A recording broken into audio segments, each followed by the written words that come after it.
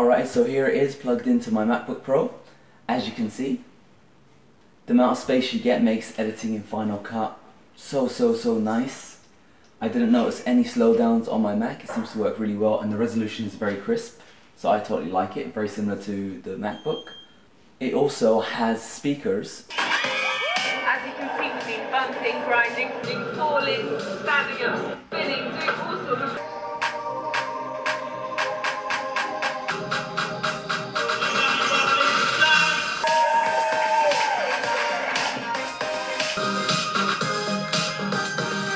Personally, I prefer the MacBook speakers, as the LG speakers seem a bit too deep for me. However, when playing music, it does sound a bit more like one of those Beats headsets, so maybe you might like it when you're playing music.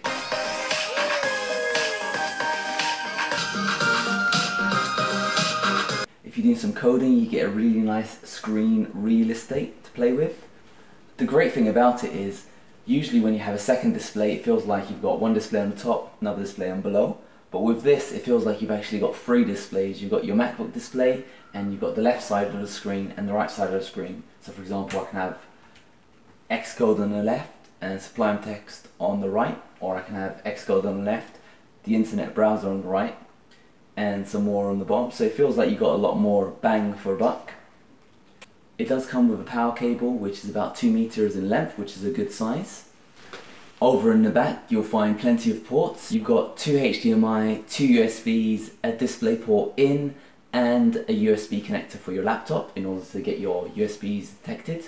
So I gotta say, yeah, I do recommend this monitor.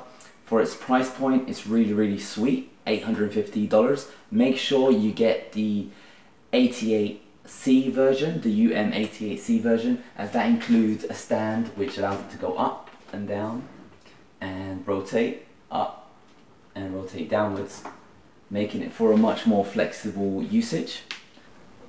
Oh my god, what will you do with on the screen?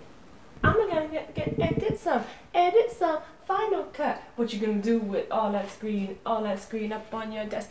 I'ma get some programming done.